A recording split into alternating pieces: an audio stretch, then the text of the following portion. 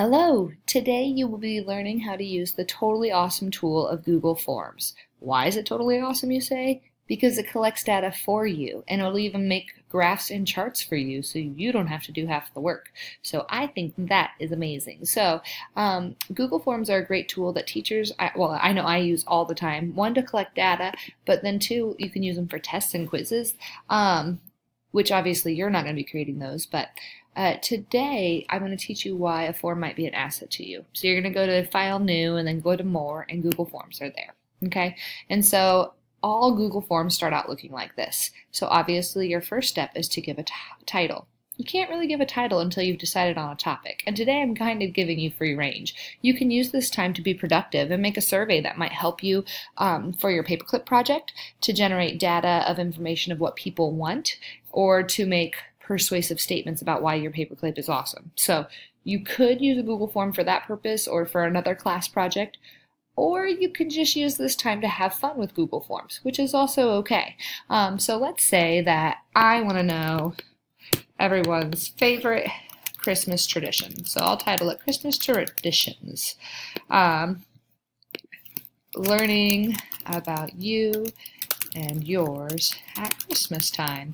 Okay, so what I just did is I made a title and I made a subtitle explaining what's really happening here. Okay, this title and this title don't necessarily have to match, but it just makes sense if they do. Notice then right away they assume that I'm going to ask questions, which I am.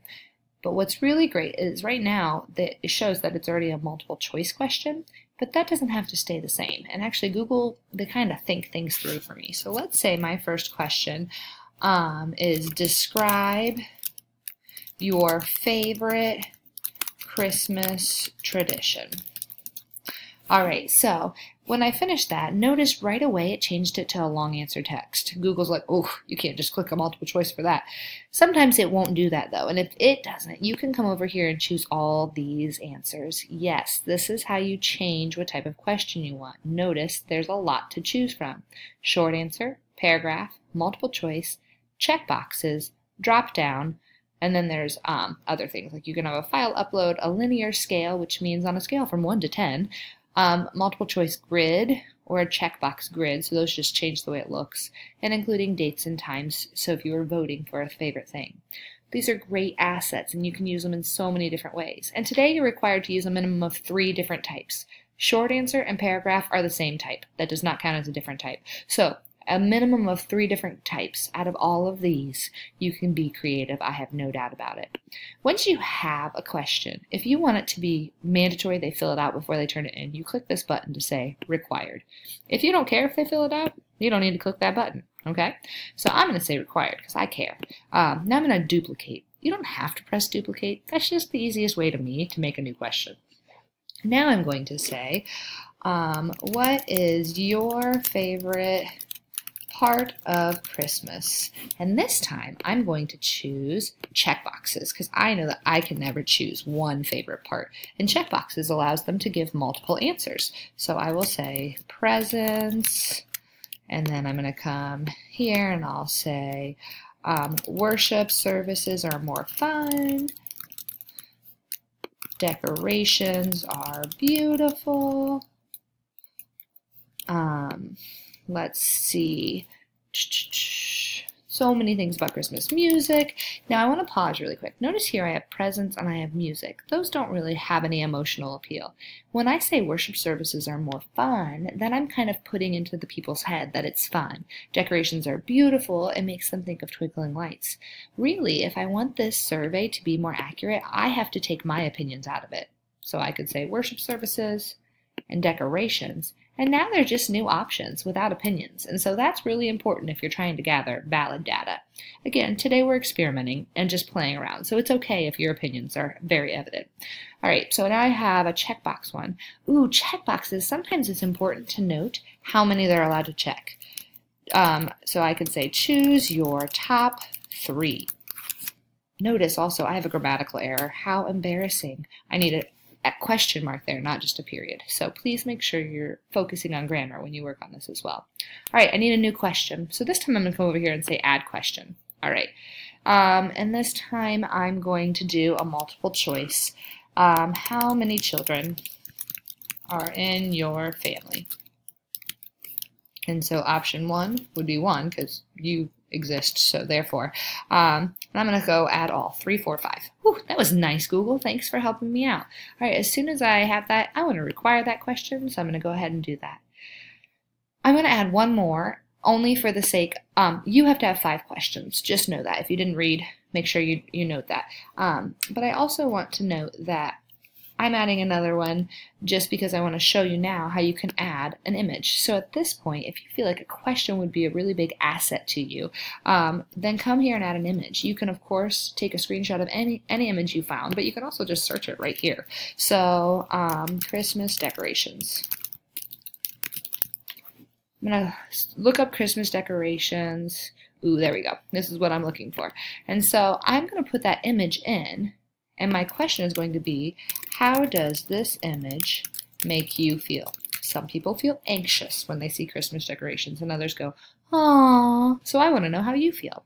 All right, so I've got my questions. I've got 3 different types of questions. I have a picture in here, which remember a video is allowed as well, which you can do over here. There are so many other things you can do on Google Forms, but I won't get into that today. Like you can add sections that you go onto. But today I just want you to focus on those things, as well as making it look pretty, because that matters to me. You can, of course, just change your theme color, but I want you to choose an image. And over here, notice there's lots of different images you can choose from. So by all means, look through and see what you would like to have as your background image. Should it go with your topic? Yes, it should. Otherwise, it doesn't make any sense at all. So please make sure that you find one that seems to make sense. And once you've found one that you feel happy with, your image will pop in. You can change your theme color and your background colors so they fit the way you want. And ta-da, you're done.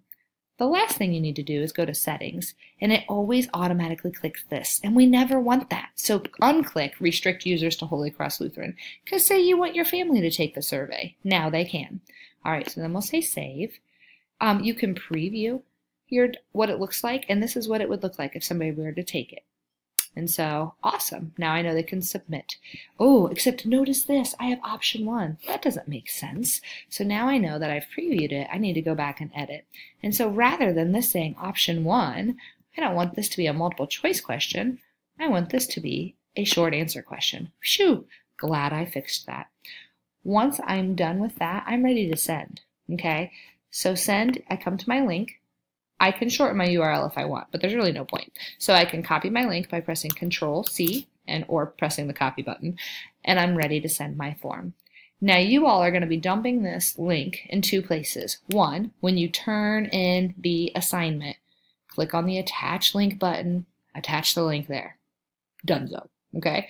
2, you're going to be attaching it to a Google Doc where we are all sharing our links, and the reason we are doing it that way is because so our stream doesn't get so full, because sometimes it's hard to find everything. So you're all going to drop your link here. So, but I want you actually to embed it. It's another great skill. So I'm going to say, please take, not peas, but please take Mrs. Mick's Christmas survey here.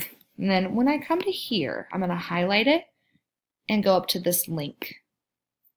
Now it's going to say here, but if you click on the word here, it should take you to that link.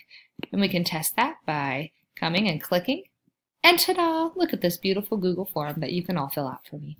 So that is what you are doing today. Like I said, you can be silly and creative. The whole point of today is learning the skills. I look forward to seeing your Google Forms.